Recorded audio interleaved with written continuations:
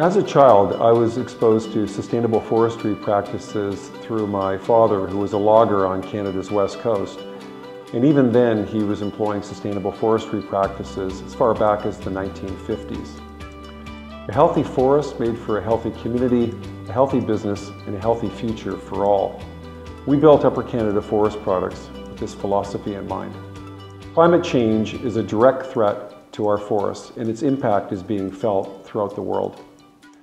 Our industry has a key role to play in the fight against climate change, as the long-term success of the industry depends on the health of our forest ecosystems. I believe our industry and our company can act as catalysts in the rejuvenation of sustainable forests and businesses, and ultimately in the fight against climate change.